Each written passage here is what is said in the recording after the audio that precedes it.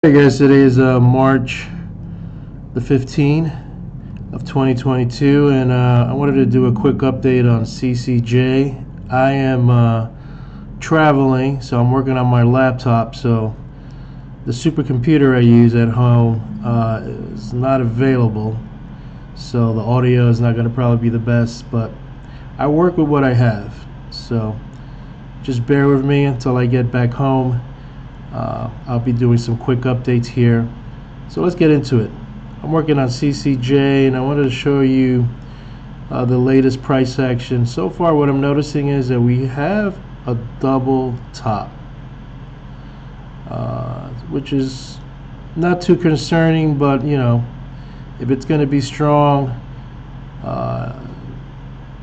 it should reflect, you know, making a new high. But we have a failed new high and a double top, so that's not a good thing. There is some support down here and some support somewhere around here, but I just wanted to show you, is this the top and then we're going to crash down? No, we don't know yet. I'm just showing you some things in this video that, you know, could lead the probability that maybe it's getting very toppy here, and if it's not here, it could probably be in April, because there's a technique I use, squaring outs, that has an important date on April 20th. But I posted on my Twitter account to watch out for March of 14. Back in February, I let my subscribers know it's going to be interesting. I didn't know it was going to be a top or a bottom. I just knew that it was an important date to keep on your radar.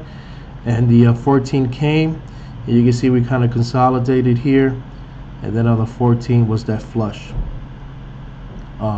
So that's that. Let's let me show you what I wanted to show you is looking at seasonalities on CCJ. You can see that down here we're using 5 years. You can see that March is very toppy. April a little bit, it's still toppy. So it could, you know, we could probably make a new high in April. But March is normally very toppy, and then it kind of dwindles down.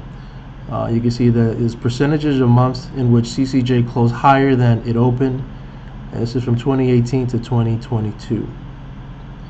If you go add 10 years to that, from 2013 to 2022, you can see that March still is the dominant, you know, one here. April goes a little lower before the 50%, so it kind of closes lower. And you know, May and June is the weakest. June and July. If we go back 5 years again, you can see that June and July is kind of flat. There's nothing in July, but June, you know, May, June is flat. But 10 years, you can see that it's more on the weaker side. You go 15 years, and it's kind of more flat. February was a little more stronger. April's flat, and then June is a little weaker, and July, May, around there. If you go 20 years, you can see it kind of gets flat. But June and July is still more on the weaker side. So that's something to keep in the back of your mind. Just to know that, you know, looking at March could be very toppy where we're at right now. And that's why maybe it's reflecting that we can, we're having a tough time right here in this zone. There's a lot of things also here that, you know, I probably won't be able to cover. But I just wanted to show you that this is an interesting area right here where we're having a tough time trying to get up. Some of my programs that I use that I probably need to install here on my laptop and maybe, you know, update it a little more. Suppose this is a wave 5, A, B, C correction, and we were supposed to push higher. And it also says that maybe this is a wave 4. We had an ABC correction, and then now we're going to push into a wave 5. So it depends, you know, if you use Elliott wave theory, how it's going to plan out. If this is your wave 5 and this is your correction that played out, and we have now a failed new high, so now we're kind of like in the unknown. So is this a wave 5? Are we working on a wave 5 here? And then on top of knowing that in March it gets very toppy, double top, you know, with failing right here. So, you know, those are the little things you got to, you know, stay vigilant. You know, don't be persuaded, you know, by the news and the media and all that. just follow the chart. I always say price is king. Price is king. It's the leader. It's going to do what it's going to do. Everything else falls right behind it. 50%, 50 SMA, very important. It's above it, so that's good. That's the line in the sand. You could use the 50 or the 100. It's going to fluctuate around there, or the 200. So far, we're trending higher, but we're having a tough time here. The solar cycles, you can see that we topped out here. We bottom out in March 28th, and then it tops out May 8th. Something I'm watching. Spectrum analysis. I picked 3 cycles that were important using a 9-year price action, and you can see that that's what it's showing. And if you make a composite of those 3 cycles, this is what is forecasting. That maybe we could pull back, which lines up with the seasonality of what I show you on stock chart, and that it could pull back possibly into, you know, April, May, around there. And you know, June and July, especially June, is very, you know, very bearish, or just very low price action, low closings and price action. So somewhere around here, you know, and it's not going to actually be exact here to May. It could probably push into June, but you know, it's just kind of give you an indication with these cycles. The harmonic box is showing also April 13 right here, and we'll look at the seasonality on this program, and let's break this down. Let's see. So right now, what you're seeing right here, this is price action from 10 years ago. 10 years ago, Cameco topped out in February, and then it pulls back into April.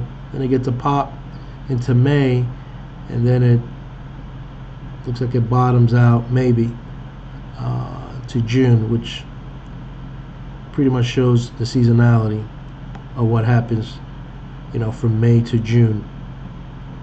You add the annual cycle, kind of almost like the solar cycle, bottoms out in last week of March, tops out in May, and then it goes down to June. The annual and decimal cycle already topped out in March, pushes down in April, pop in May, and then goes down to somewhere around June, last week of May. So you can see that, you know, it just fluctuates back and forth, but then it finds a swing low, and so far everything is confirming that, you know, May, June could possibly be maybe a potential low if it pushes lower, you know. So we just gotta be mindful. Levels you want to watch, you see this trend line right here. If it pushes low at 22, make sure you just, you know, if we get all the way down here, that this trend line is hold. We're doing like a little triangle pattern. Advanced support, you can see this 24.58. Tell my subscribers to put your stop around 23.60, 61. You could probably put it around 20.55, around there. But if it takes anything from 23.60 to 24.58, I know I'm going to get stopped out. And if it pushes lower, I'm going to lock in profits, because I got in on the 28th. I can't remember, was it 18.60? I can't remember the price I got in. It was 18 something, but I'm gonna get stopped out. But at least I didn't. If it pulls really back into June, May, June, all the way maybe to like 18, at least I didn't give all this back. So that's why I'm raising my stops, just because I know that this right here, especially in March, is gonna get very toppy. And if prices is not gonna push higher, uranium spot pushed higher, way higher, but the sector has stalled. And I don't know about UEC, DNN, you know, all the other ones I have positions in too, uranium royalty. I can't remember right off the top of my head if they all they're all in double top mode. You know, maybe all the charts are different. But I kind of watch CCJ because it's kind of like the standard.